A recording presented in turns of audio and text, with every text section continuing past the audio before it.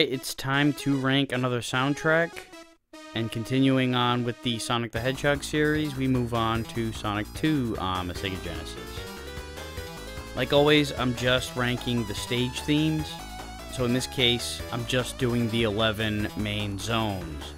So no special stage, no boss theme, no title theme, no end credits.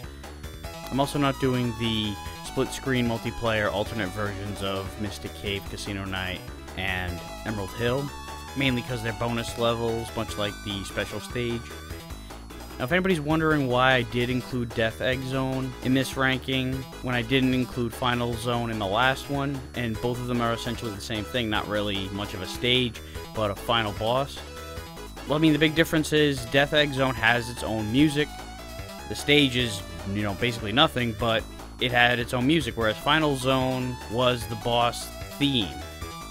The boss battle itself didn't trigger its own music, so really I just looked at that as the final boss, whereas this one has its own music before those boss themes kick in. So I kind of debated with myself what I would do with it, but I decided to include it, so there are 11 songs in this ranking. I will preface this like I always do, with the disclaimer that this list is just my opinion. It doesn't mean anything, and I encourage you to give me your opinion and your rankings and your thoughts on the soundtrack. So without wasting any more time, let's get on with the list. At number 11, Death Egg Zone. Just like I mentioned, there's not much of a stage here. You just walk for a second and bam, you're in the first of two main final bosses. So usually you're not going to hear the whole song when you play this game unless you just stop to listen to it.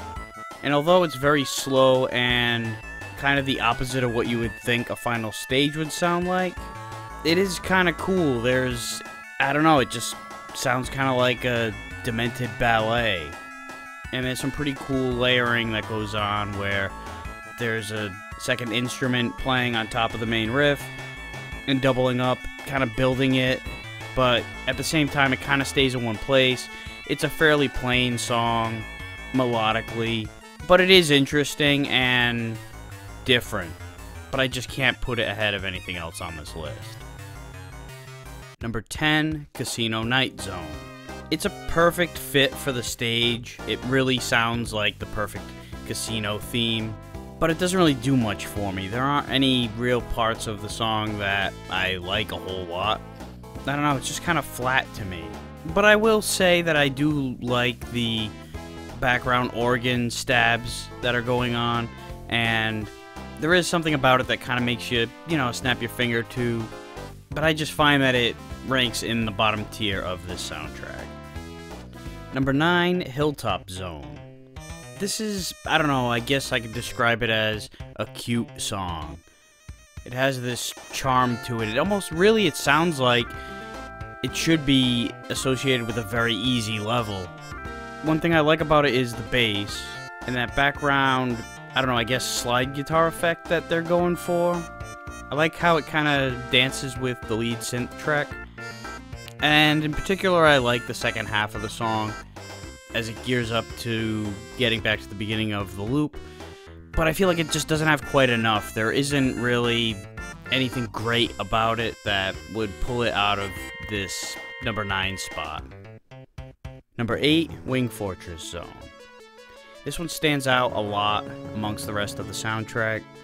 It doesn't have a standard beat. It's mostly just the horns and banging away on these drums. There's a lot of empty space, which really makes the whole thing sound more dramatic, which is very effective considering, you're getting toward the end of the game here. So it's unique, it's perfect for the spot that it's in, and it's got some cool moments, but nothing spectacular at any point. Number 7, Metropolis Zone.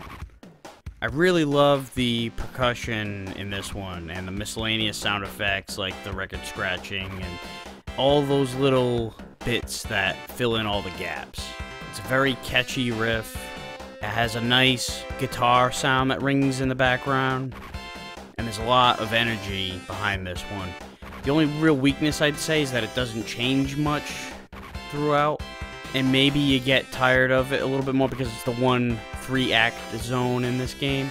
But I'd say, other than its lack of variety, it's a pretty strong song overall. Number 6, Aquatic Ruin Zone. I love the intro to this one. The main verse is kind of a variation of that intro riff, and it works, but I do like the creepy vibe of the intro more, and it fits the whole theme of the dilapidated ruins more than the rest of the song. That being said, what really carries the song for me is the percussion. It is unpredictable and choppy and chaotic. I love when shit like that happens, where you're not really able to perfectly hum along with it, or mimic. In this case, when it comes to, drums, you're not humming the drums. But there's just a lot going on with this one. And I'm glad that the intro does get revisited when the song loops back to the beginning again. Number 5, Sky Chase Zone. Now, I mentioned Hilltop Zone earlier, sounding like a song that belonged in a easier level, I guess. Sky Chase Zone is a lot like that too. It sounds like a very safe haven type of a zone. It's very soothing. It's a change of pace big time, particularly coming off of Metropolis Zone, which is a great contrast as far as I'm concerned. That's just really good production. Whenever you're listening to an album and you're able to follow up a song that sounds very different from the last one, but it still flows and makes sense and works, that's kind of what you want to do for the most part throughout the whole sequencing. Of course, that's not what you do when you're putting the levels together. You're trying to come up with something that makes sense as far as continuity goes, and here we're going to the sky level that leads right into the Wing Fortress level that leads into the spaceship Death Egg Zone, so they weren't thinking anything about music as far as putting the zones in order or anything like that, but I just think that it's cool that in this case it really works. It's one of the more simple songs in the Sonic catalog, but this is a great example of how simplicity doesn't necessarily mean that it's not as good as something that's more complex. Number 4, Oil Ocean Zone. The lead woodwind effect, kind of sounds like a wood flute, is quite awesome. It perfectly meshes with the rhythm section, which has a great lead in after the intro, and the bass line is brooding and kicking you in the face. It's got a lot of attack to it. And meanwhile, the lead melody is a little more soft, but there's still a haunting vibe that comes from all of it combined. It definitely has an Eastern feel, but it's got a more Western rhythm section, so it's a really cool combination. And while it doesn't necessarily rock as much as a lot of Sonic tunes, it's definitely superior to a lot of them. Number 3, Emerald Hill Zone. This is a perfect opening stage theme. It fits the traditional, vibrant, tropical paradise background of Stage 1 from a Sonic game. Fits that whole formula. The rhythm section is just awesome, especially the groovy-ass bass. I really like how the main riff is played for a couple measures, and then it's played again with a softer, more subtle instrument choice for the next couple measures.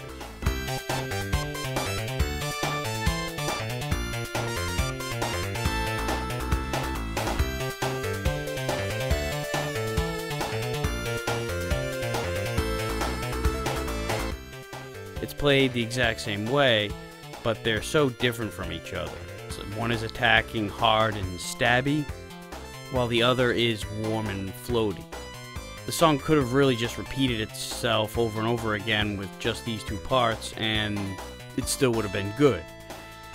But a completely repetitive Sonic song, yeah, that doesn't really exist. So of course there's a refrain, and it's also really good. It's just a great upbeat tune from front to back. Number 2, Chemical Plant Zone. This is a standout track that a lot of people really like, and I can see why. The main riff is catchy as hell, And although it does repeat itself a lot, it doesn't get old, and it continuously piles on layers and builds up well. And then after the refrain, when it comes back into the verse again, it's actually different. Now we've got all these additional leads playing in the empty space of the riff. And also the horns sound great. Horns normally do sound really cheesy and poorly translated to synthesizer, but considering it's an early 90s Genesis translation, this actually sounds better than a lot of authentic synthesizer horn sounds. I mean, maybe it sounds better because it's being played against 16-bit sound waves and not the way an authentic synthesizer would sound against real live instruments. But either way, I'd say that it sounds pretty damn good. Number 1, Mystic Cave Zone. I love the distorted, funky rhythm along with the synth. The middle section has a badass sequence.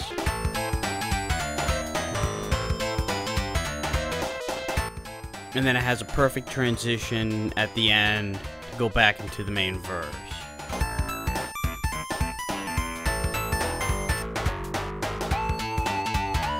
I will say that the stage itself probably would have worked a little bit better with a more haunting song, something that sounded a little closer to Oil Ocean rather than something so upbeat. But the song on its own is awesome. So that concludes this ranking. Here's a quick recap. Number 11 was Death Egg Zone. Number 10, Casino Night Zone. Number 9, Hilltop Zone. Number 8, Wing Fortress Zone. Number 7, Metropolis Zone. Number 6, Aquatic Ruin Zone. Number 5, Sky Chase Zone. Number 4, Oil Ocean Zone. Number 3, Emerald Hill Zone. Number 2, Chemical Plant Zone. And number 1, Mystic Cave Zone. So what did you think of this list? What is your opinion on the soundtrack, and what do you have for your own ranking of this soundtrack? So that will do it for this ranking, and I'll see you next time.